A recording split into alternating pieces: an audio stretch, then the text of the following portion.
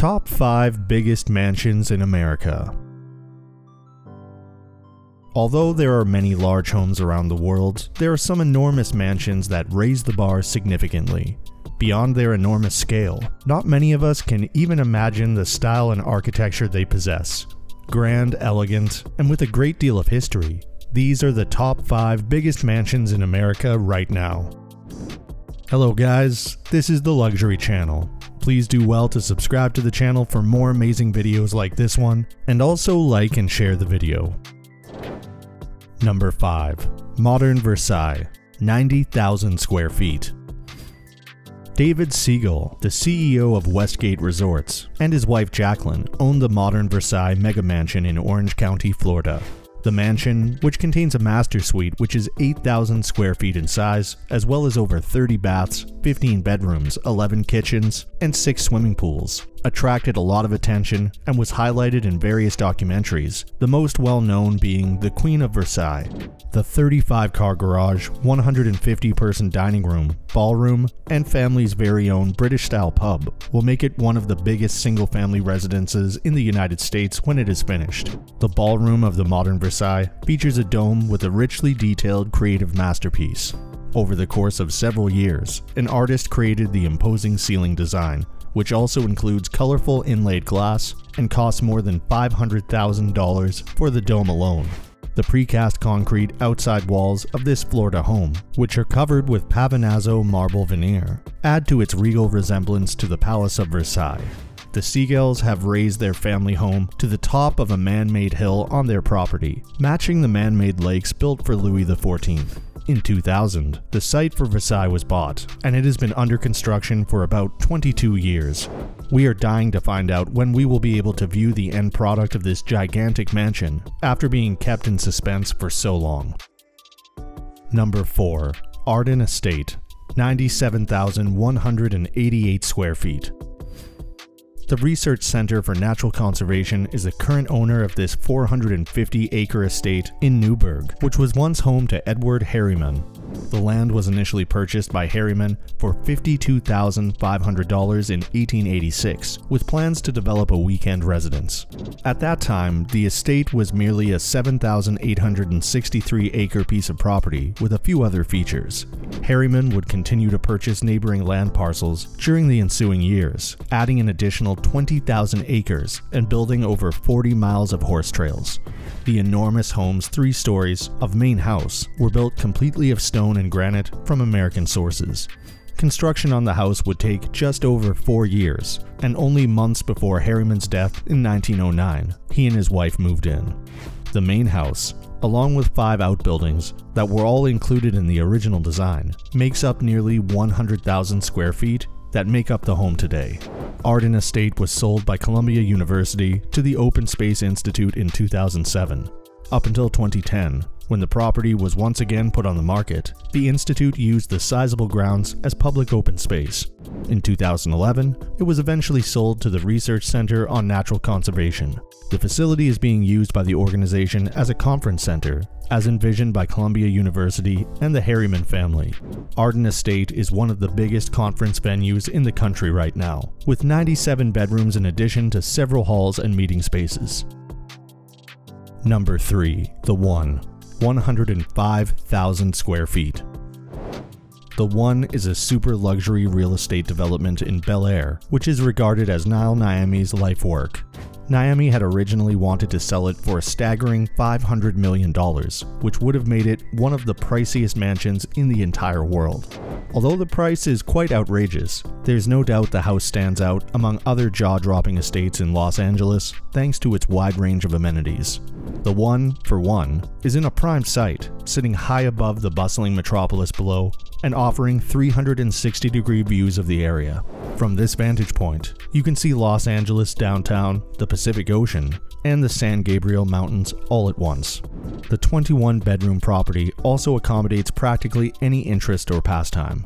On the underground level, there is a 30-vehicle garage for car enthusiasts, equipped with 2 turntables for displaying your most enviable cars. If you prefer to work out, The third level contains a separate gym, lap pool, 4-lane bowling alley, and juice bar. A movie theater, a wine cellar with 10,000 bottles, and a cigar lounge are also located on this floor for those who prefer to relax that way. At 5,000 square feet, the main bedroom is bigger than most apartments in New York City and comes with an office, a huge his and her wardrobe, and a sitting area of its own. There is also a 4,500 square foot guest house on the property for visitors who would rather stay in a different building entirely. The exterior spaces feature the well-known indoor-outdoor living style of California, with an infinity pool wrapping around 3 sides of the house. The blindingly white contemporary home, which was created by Irish architect Paul MacLean and decorated by Catherine Rotondi, was also built with a private nightclub. However, this space is currently being converted into something different due to loud resistances from other Bel Air neighbors. Although the home, which was originally intended to be the most expensive in the country, did not even break records for the state of California, it did shatter records for the most expensive home ever to be sold at auction by 50%, according to Concierge Auctions, which handled the auction. The home was sold for $141 million. Number 2. Oheka Castle, 109,000 square feet. One of the most well-known luxury hotels on Long Island, New York, USA, is Oheka Castle, which was constructed by the entrepreneur Otto Herman Kahn. When it was a private residence, it had 127 rooms, a large library with a hidden door beneath one of the bookcases, and 39 functional fireplaces. The castle was so big that a staff of 126 full-time employees were required to keep it in top condition. Additionally, it served as the location for extravagant parties. The Great Gatsby, which depicts rich celebrities at a luxurious estate, is said to have been inspired by the famed glamorous parties held at the castle. Unfortunately, it became less glamorous in later years. After the death of its first owner, Oheka Castle was used as a retirement home, a military institution, and was finally later abandoned. A local developer eventually purchased the ancient property and spent millions of dollars restoring it to its former magnificent state. The mansion is now a historic hotel with 32 guest rooms and suites on the upper floors. It is also a well-liked wedding location for socialites, celebrities, and dignitaries, and serves as the setting for numerous photo shoots and Hollywood productions. The estate also features historical home tours of the property and grounds and has been used as a filming setting for a number of movies and television shows, including the popular HBO series Succession. Number 1. Biltmore Estate, 175,000 square feet. The Biltmore Estate is not just the biggest mansion in the US, it also completely dominates the competition. The enormous Gilded Age estate, which is still owned by Vanderbilt family members, spans 175,000 square feet. A masterpiece of architecture, this French Renaissance castle is located in the heart of Ashenville and the Blue Ridge Mountains. There are 250 rooms in total in this house, including 65 fireplaces, 35 bedrooms, and 43 bathrooms.